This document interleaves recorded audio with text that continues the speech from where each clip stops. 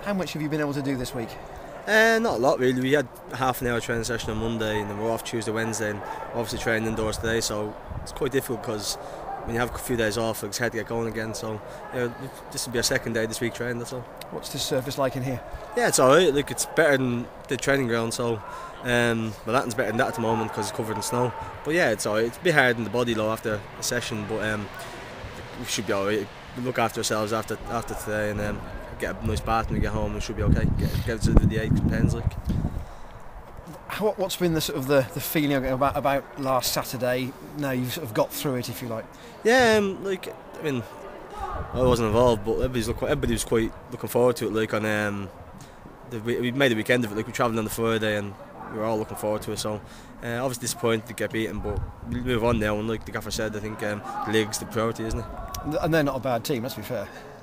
Southampton, yeah, good team, yeah, very good team, yeah. Like I think that was the second string as well. I don't think that was the first team, but yeah, they're a good team, and we gave. I mean, it's unfortunate because I think we could have gave them a bit more of a game if we went so sloppy in the first half. But I was just sitting there watching, so it's easier said than done watching it on the sideline. So, but yeah, I thought we gave a reasonable account of ourselves, and like I said, move on now, and the league's more important, I think. You're looking at the table just outside the playoffs, virtually everybody fit, no injuries. I mean, it's a decent first third of the season for you. Yeah, touch wood, like yeah, it is. We've done really well, I think. I mean, considering where the team was last year, I think this is a completely different team, is it? I don't know, but yeah, it's a good start for us, and hopefully we can have a good Christmas now, get a good Christmas under our belts, and that'll set us up nicely. Noticeably at Hereford you were coming in off the wing, looking for work. Is that what Mark wants you to do, or was that you just getting frustrated you weren't getting the ball? Yeah, I mean, like I'm one of those players, if I'm not getting out on the wing, like I'll try and get involved at some stage, or just try and do something, because otherwise you get out of the game and you're not involved at all. But I think they're all right with it, but they would have rather me stay out a bit more in the wing, but that was a long time ago now, it seems like, so we move on.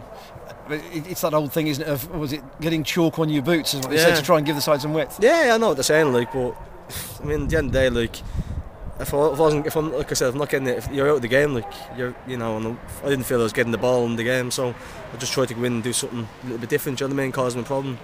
But maybe I did come over a bit too much, like, in that game, but like I said, now it's gone now. It feels like ages ago, that. It's nearly 3 weeks ago. Have you spoken much about Lincoln?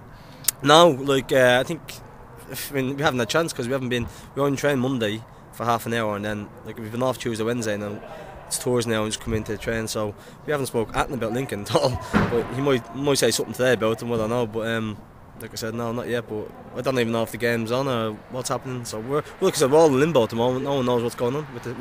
The only thing about the season is that you are a game behind because of the abandonment against Southend. You might be 2 games behind after this weekend, and it skews the table a bit. Yeah, don't mind about Southend. That's a bit of a nightmare. But yeah, like it doesn't matter. Like, at the end of the day, like we have games in hand. We just got to win them. You know what I mean? That's simple as that. Like we're going to go out and try and win every game, and if we win them, then we'll be up thereabouts. And given goals are not always a prevalent factor for you, frustrating to get that one chalked off. Yeah, I mean, like, stop, it was a nightmare. Like, if I think if I had got that, I probably would score against Morecambe. And like, I mean, I had a couple of chances against them, and so yeah, it was a bit annoying. Now I'm still on 0, but it's the way it goes, isn't it? Do you think? JJ, you've played in teams that have been successful in this league before, including Cheltenham, 4 years ago, getting promotion.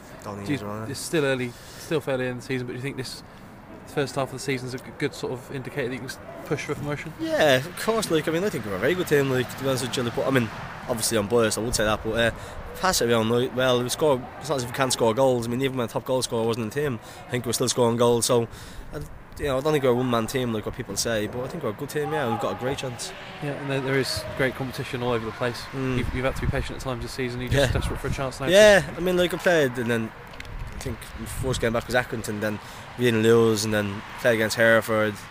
That was my last start, and obviously disappointing to come off, but I did, and we got, like I said, like it's more important to get a result than me. Do you know what I mean? Individuals are individuals, so yeah, that was my last start. I thought, don't to get back in, but see what happens, like, What's it like when you've got a game on Saturday and nobody really knows what's going to be on? Is it difficult to prepare? Yeah, it is awkward. Yeah, I mean, like, you just got to prepare as if there's a game on Saturday, like, and look after yourself, right? And then, if there's not a game, then you look for the next one, maybe on Tuesday or whatever.